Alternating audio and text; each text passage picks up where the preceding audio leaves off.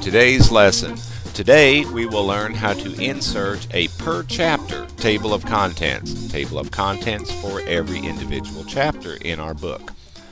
The general overview. Step 1, we will select the entire chapter. Next step, we will give that selection a name via bookmark so that Word can find it.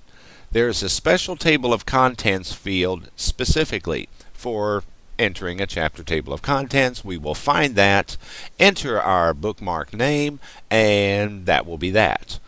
Optionally, well, watch the companion video so you can find out how to format these new table of contents as we have inserted per chapter. That's enough of me. Let's go on and get on with the video. Okay, let's get started with our lesson. Inserting a per chapter table of contents. This is inserting only. Next video, we will show you how to format your in-chapter table of contents. Now, first things first, we need two tools. We need to have the navigation pane. Click View, Navigation Pane. The second tool we will need will be Home, Paragraph Marks. Click the P. Now, on my document, I have already inserted the first master table of contents, the table of contents that comes at the front of the book. However, we want to insert a per chapter table of contents. Okay, first things first, let's go over to the navigation pane. Right-click, slide all the way down to Show Heading Levels, show Heading 1. Now we got all the clutter out of the way. Fish is our first chapter, then comes cats, dogs. We can get to our chapters quickly. Now, the first thing to do, select your entire chapter. You could do it this way, but if you have a long document, this is going to get messy fast. Let me show you the one-click chapter selection method. Go all the way down to the bottom of your window to Outline View. Click Outline View. Go all the way back up to the top, Show Level. From the menu, select Level 1. Pow! Gee, looks just like our navigation pane, and navigation pane mirrors it. In Outline View, when I select my first chapter, I have selected my entire first chapter in one click. Now we selected our chapter. Let us insert our bookmark. Give it a name so that Word can find it. I recommend something short and short that you can remember, because you're going to have to type these in again. Type in the name, click Add.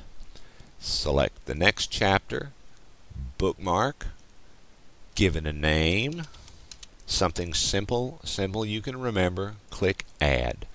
Again, I'm only going to do 3, let's just do 3. We'll go third chapter, click bookmark, simple, easy to remember name, because you're going to have to type it in later, click Add.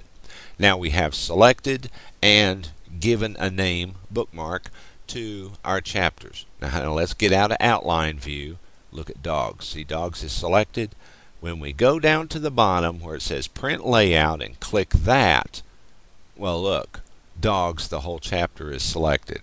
All you have to do, just give it a click. Okay, that was just to show you that Outline Views did select the entire chapter. Let's go back to Chapter 1. Selection and entering bookmarks is done. Give a click for an insertion point wherever you want it to go in. Now let's find the specialty field for table of contents chaptering. Insert. Slide all the way over to quick parts. Now I know it's starting to sound strange. Now hang on. Click. Field. Okay, that's getting closer. Click Field. Slide this all the way down to TOC. Table of Contents. Create a table of contents. Truly, this is how Word wants you to do it. Click Field Codes. Go next door. Click Options. Go all the way up. Second choice, B.